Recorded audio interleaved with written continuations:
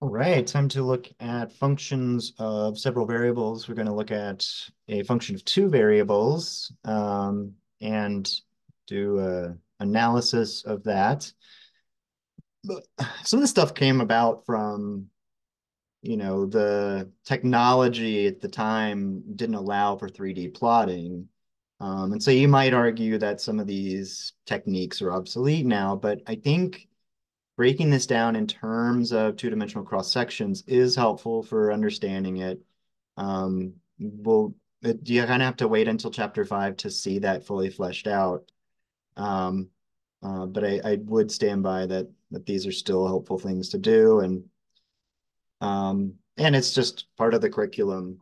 So we want to start analyzing our function of two variables, probably the way we'd analyze a function of one variable, and that is to determine the domain of the function. Um, and you want to think of the same functions or operators that might restrict the domain. So fractions, right? No division by zero. Square roots, no square root of a negative. Logs, no log of zero or negative. And then trig functions and their discontinuities. Those are the usual suspects. Looking at our function, z is a function of x and y is equal to the natural log of y over x squared. We've got a natural log, so that argument inside there needs to be positive for the result to be real. And we've got a fraction, and that denominator needs to be non-zero for the result to be real. So how do you combine those different things? I mean, and when you looked at complicated functions of one variable, you still could have had a natural log and a fraction in the same function. So it's not that different. Um, I just take them individually, right? And then we try to put those two restrictions together. So let's start with the fraction.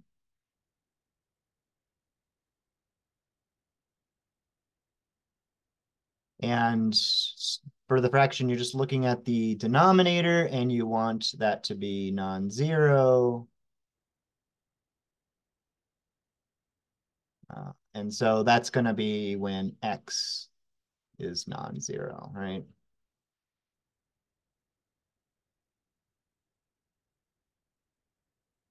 Um, for the log,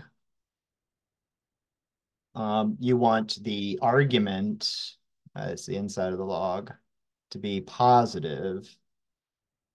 Right. And this is where we start to kind of see it be different is that when you set up these restrictions, they will sometimes involve both of your input variables, X and Y. And so it's not so much solving now for one of the variables as it is understanding this as an inequality of two variables. And hopefully, two variable inequalities were brought up at some point. You can think of them as related to functions. The function for when one variable is equal to the other is sort of the boundary for these inequalities. Um, and you sometimes you can kind of solve for y and treat that in that way. Um, Here, if you try to solve for y, you're already looking at when x is not zero, you multiply both sides by x squared, and then you just get that y has to be greater than zero. You can also just reason out, well, it's a fraction. When is a fraction positive, right? When the numerator and denominator are the same sign. The denominator is squared, so it's always positive, and so this is only going to be positive when the numerator is positive. So I get the same conclusion there. So we're now going to kind of put this together. The domain is a subset of R2, right? The real number plane in two dimensions. And so it's often best to graph this. For people that are newer to this, that's the best way to understand and interpret it. So you're welcome to draw a picture of it, but you can also incorporate the use of technology if you prefer. Um, So I guess I'll do a hand-drawn sketch first. Right? And so you just, the way you usually show regions in two dimensions, you just shade the areas, right? And so when x is not zero, that's everything but the y-axis. And when y is greater than zero, that's everything above the x-axis. So that's going to be all of quadrant one and quadrant two. But that also sort of excludes the x-axis and the y-axis. Um, so I don't know. I mean, you can put like a dashed line here so that people know that those axes are excluded, right? Or even put like a little note there when you're doing it. So it's just I mean, if you go back to the original definitions of quadrant one and two, they don't include the axes. So it should be clear, but you can always try to make it more clear. All right, for doing a simple 2D graph like this, if we were to use technology, I'd probably just use something like Desmos. And so I've got Desmos calculator up here, and Desmos is pretty good about plotting inequalities. Here we just say y is greater than zero. It puts in that dashed line there. Um, I could go in and annotate it later with a dashed line on the um, positive y-axis to exclude when x is equal to zero. To get this onto our document, you can, I guess, thought I'd be able to log in. You can share this, export the image or print it, and then you can sort of insert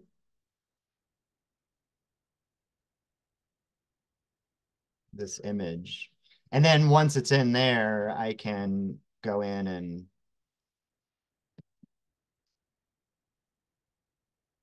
put in the extra dashed line there to exclude that, something like that. So depends on what you want to do. I think usually people for these just do the sketches, but these things can get more complicated. And so if you need to use technology, that's a kind of demo of that.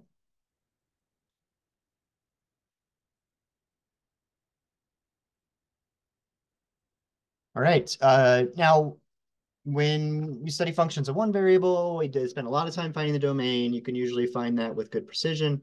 It's difficult to find the range analytically.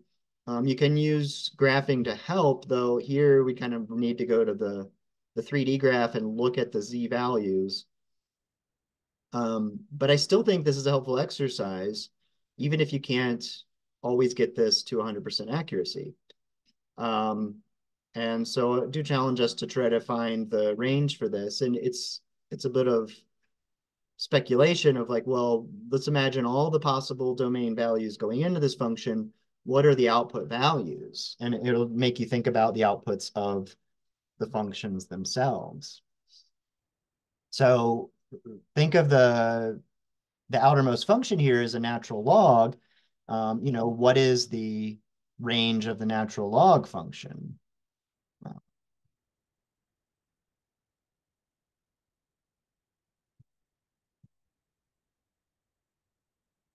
So natural log function actually has a range of all real numbers, right? It goes down, as you approach zero from the right, it goes down to negative infinity.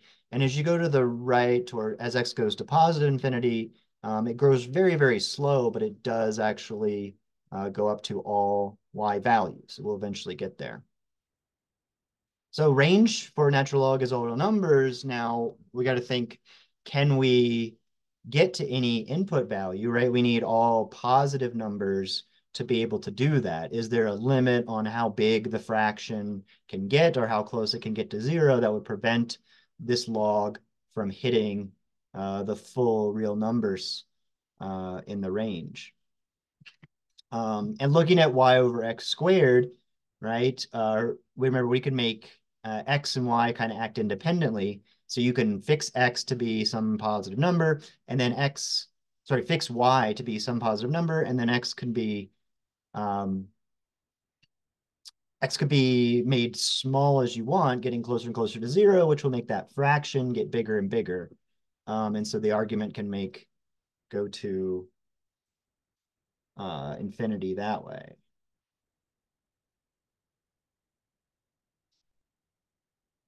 So uh,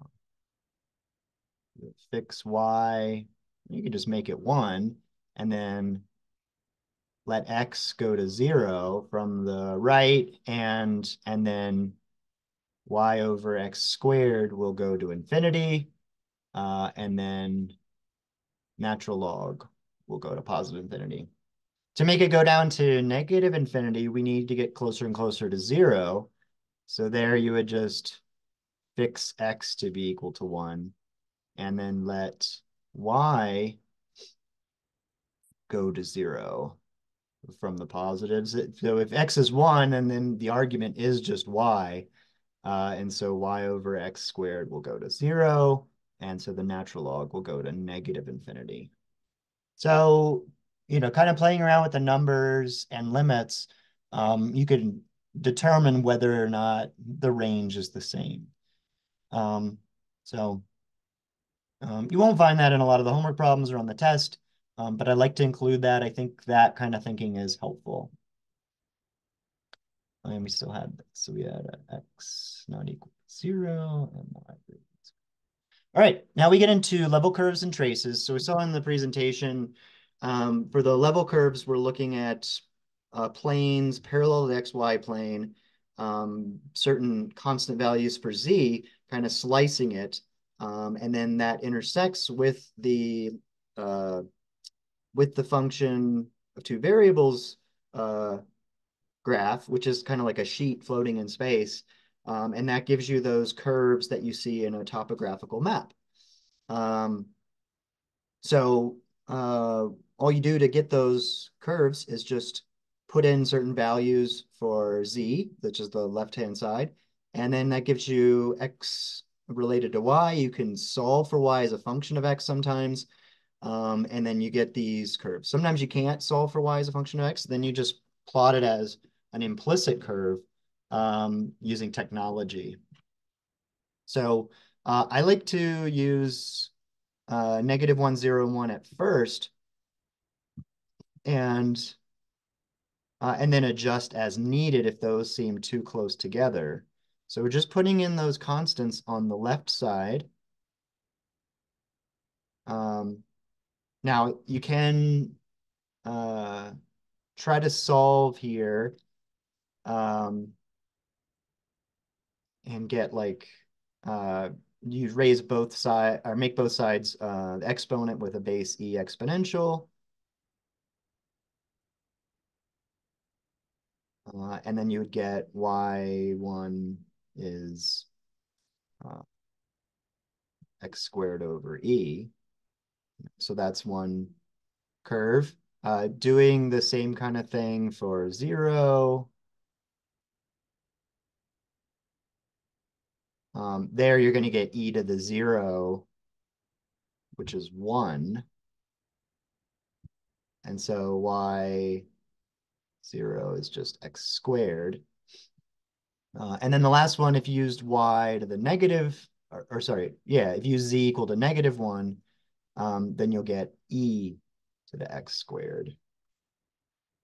So those are just parabolas that have a vertex at the origin, but they're being stretched or compressed according to the coefficient there.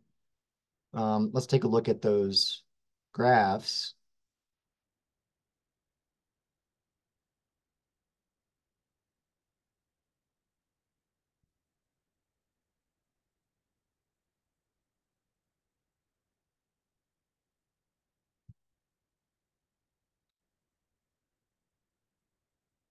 There they are.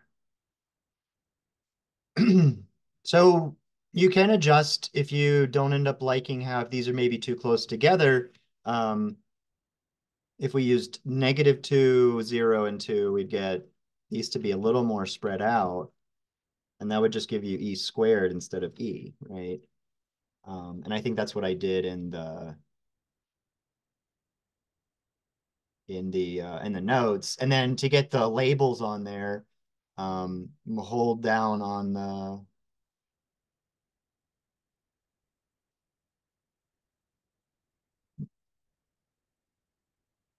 but you get the label.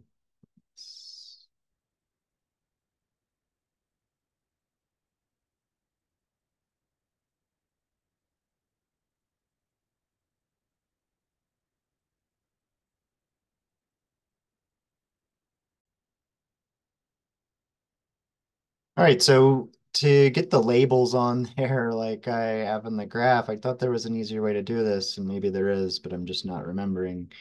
Um, from what I'm seeing, you just have to create a point. And so let's say we want to add a label to the bottom, or the very first function here where c was equal to 2, or sorry, -2.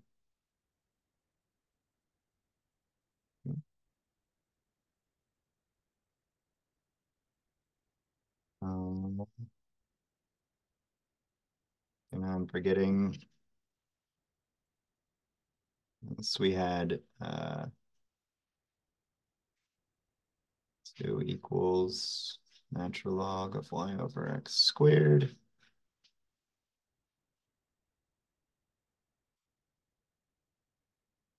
Okay.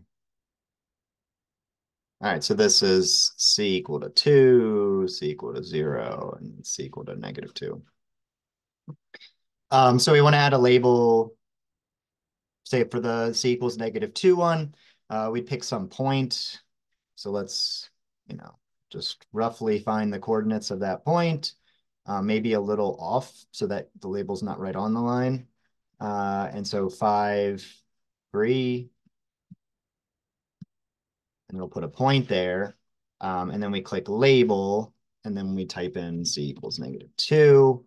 And then we get rid of the point itself, and then hold down there, and you can kind of shift it if you need, and of course, make it the right color.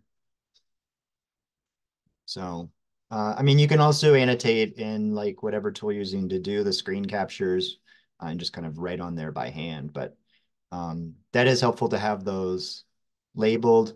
So let's do that for the other ones real quick.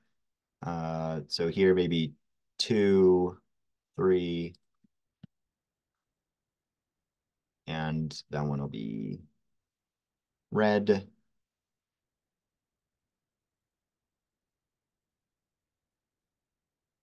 And that's when c equals 0. And then the last one, uh, maybe we want that right up here. So 2.5, 5. Oops. That's good. That's when c equals 2.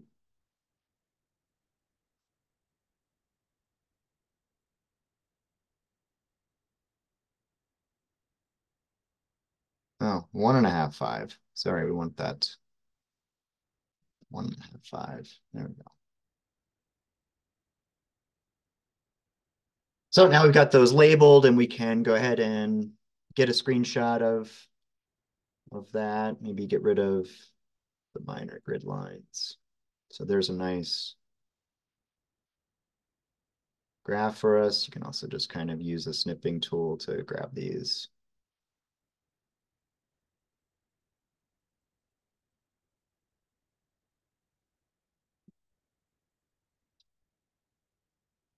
All right. Then we get on to vertical traces. Um, so again, maybe to interpret this, right? This is sort of looking down from above, like you're looking down from the positive z down to the xy plane, and you're seeing the topographical map view of this function. It's hard to tell whether it's kind of headed up towards like the higher z values as you get closer towards the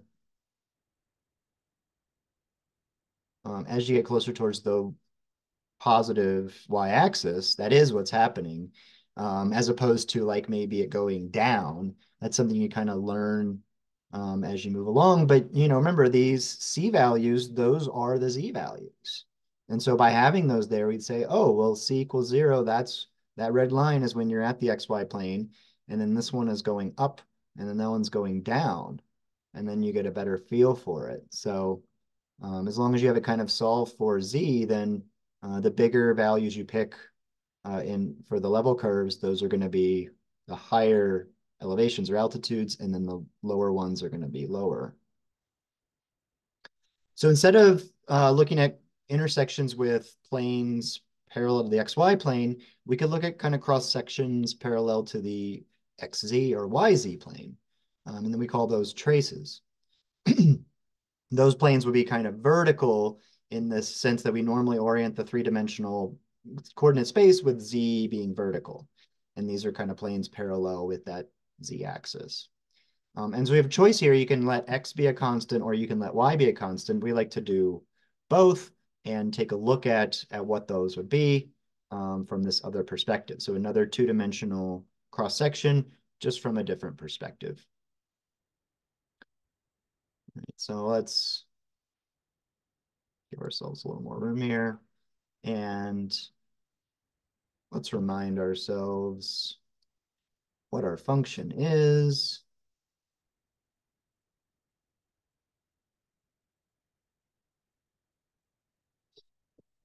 And let's start with a vertical trace for x or y. Now you can pick simple numbers here.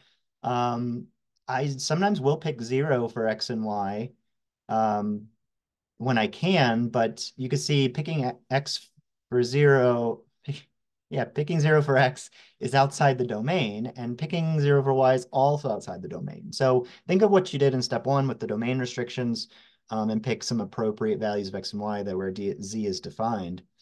The next easiest number to pick, of course, is 1. So let's pick x to be 1.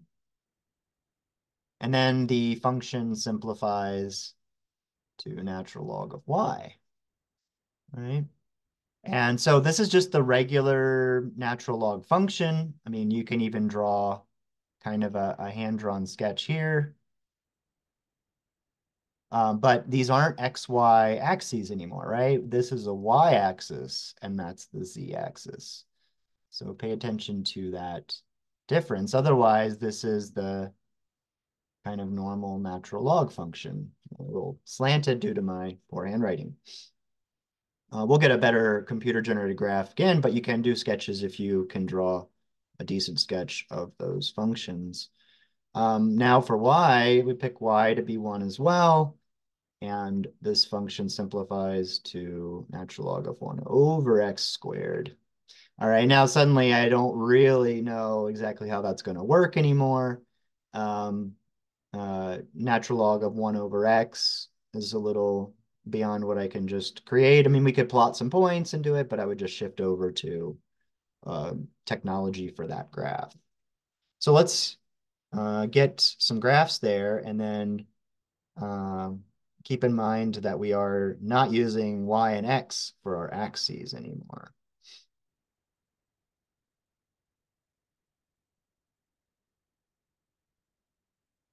Well, you can often use the same letters you did before, but you might get into trouble. So we tried typing in that first one when x is 1, z equals natural log of y. And what's happening is Desmos is interpreting y as the vertical and z as the horizontal, which is not what we wanted, right? So can't always do that. It seems like if you're going to use x or y, it's going to use x as horizontal and y as vertical, which that'll end up working for the other one. And so what we can do instead is just change this to an x. That is the graph we wanted. And then when we sort of grab that graph, we can say what the axes are, right? That this is the z-axis and that's the y-axis. So that's a vertical trace where the plane is parallel to the YZ plane, of course. Let's try the other one. And so for that one, we just had z equals natural log of 1 over x squared. We can type that one in as written. And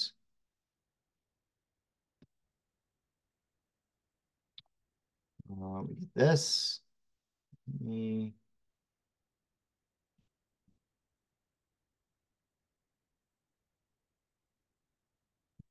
really like the graph that I had in there, so I'm going to replace it.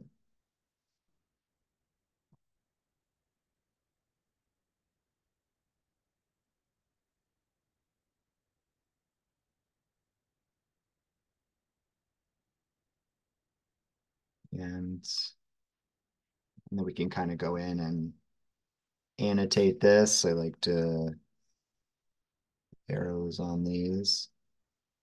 So it is kind of a mix of the natural log curve shape with this symmetry of the reciprocal squared function. But again, this is the x-axis, right? But this is the z-axis. So that's c equals natural log of 1 over x squared. All right, so we've kind of looked at the different parts of the elephant. Now it's time to look at the whole thing. We've been using a bunch of different tools, and you can use CalcPlot 3D or GeoGebra. In fact, Desmos even has a 3D graphing thing. I haven't messed with it. But since I'm expecting a lot of Python stuff, I'm going to try to shift over to using Python when we can here. And let's show how to get that graph in Python. In fact, it's already in Lab 4, but let's just walk through it. So the final step is to get a 3D graph and kind of compare it with everything we've seen. So if you go into the share folder and you go into Calc 3 and you open up Lab 4, which goes along with Chapter 4, you will have the first example showing how to just plot a function of 2 variables. So run the boilerplate code at the top. And then we look at our code here, we have to set the domain for X and Y. Now, when you put in X and Y values that cause problems, it can make the graph look pretty bad. You can always start with -10 to 10. This is saying X goes from -10 to 10, and we have 100 points in between. And if I try -10 for Y here, and then I'm including those Y values where it's log of a negative, and it's going to get a little upset. And then this creates a mesh grid of those points. And then when you define your function here, use the capital X and capital Y, and then use the NP prefix for any special functions, since we are numerically calculating these points. So then you get all your Z values. And then you kind of create the 3D graph. And then this is where you actually plot it as a surface. So X, Y, and Z are the points, and then a bunch of other stuff that you can feel free to change. So it gives me a little error message because I've included the log of the values, but it doesn't really mess it up. So I'm going to go back to going just a little after 0, because remember, log of 0 is also undefined, and so this will avoid that warning. All right, so let's take a look at this. Well, we kind of already seen the domain restriction there that y needs to be positive. It doesn't seem to be bothered by the fact that x is 0 in this, but of course, you can kind of see the three-dimensional equivalent of a vertical asymptote happening right here, right? So it's rising up on both sides where x is 0. And so there is a vertical asymptote there that's showing that domain restriction. In terms of the level curves in step 3, we can see those formed like this, right? So those are the kind of parabolic level curves of this thing. To see the vertical traces, you can see most easily the vertical trace for when y is a constant, right? Showing that log of 1 over x squared, those shapes, right? You can see that.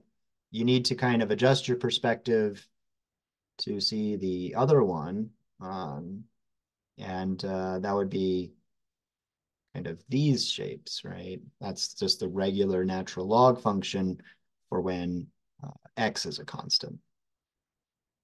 So all those kind of come together and give us this overall shape. And then with these, I think, I'm not sure if you can right click and copy that. I guess I just did another screenshot of that. You can make that figure smaller. It does seem a little big. Get small enough to actually grab a good screen capture by adjusting those two numbers there. Yeah, that looks better. And then go ahead and get a nice screenshot of that, and then you can include that for step 5. All right. So essentially doing a bunch of graphing, but also a domain range analysis here for these functions of 2 variables. No calculus yet. That'll be in the next one. So I'll see you in the next video. We'll look at doing some calculus with these functions.